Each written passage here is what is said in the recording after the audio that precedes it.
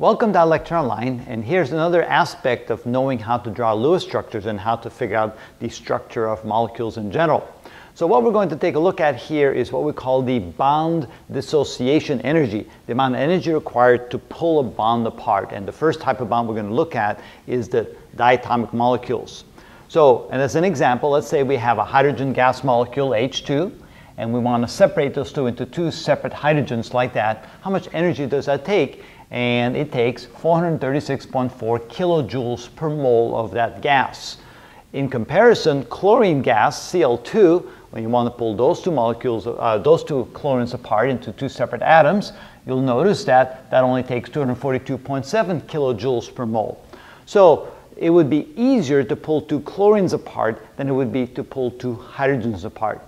And knowing that, knowing the bond energies, it'll help us figure out in certain situations which bonds are more likely to form and which bonds are more less likely to form, simply based upon their dissociation energies. Now, what that also means is when two atoms come together and form a bond, they will release that energy because that's a more stable state.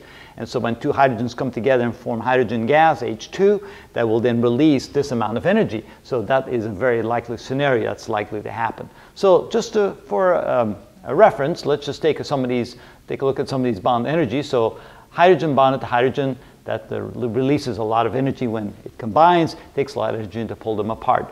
Fluorine, of course, we know it's very electronegative, so when fluorine bonds to hydrogen, it will release an enormous amount of energy, 568 kilojoules per mole, rather than just a hydrogen-to-hydrogen bond. So hydrogen-fluorine bonds are harder to break than hydrogen-hydrogen bonds, so that's good to know. Hydrogen-chlorine bonds are easier to break because chlorine is not as electronegative and so less likely to hold on to it as strongly.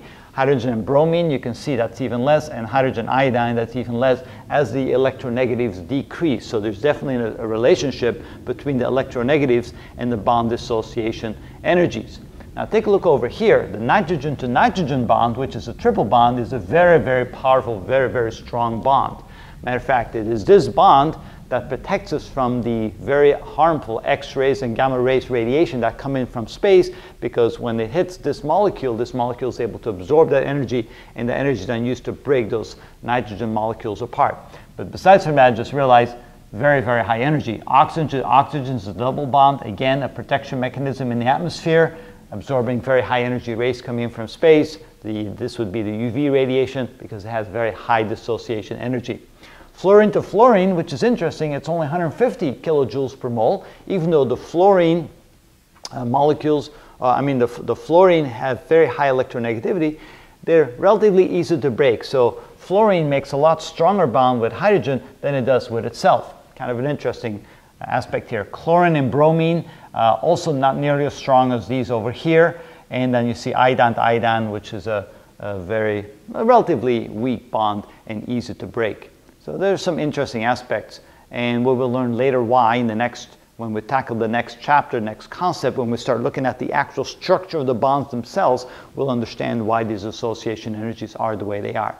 So anyway, just a quick review, and again, the relationship between understanding this helps us understand the structure of the atoms and how the bonds are made and why they're made one in favor, I should say, to the other bond.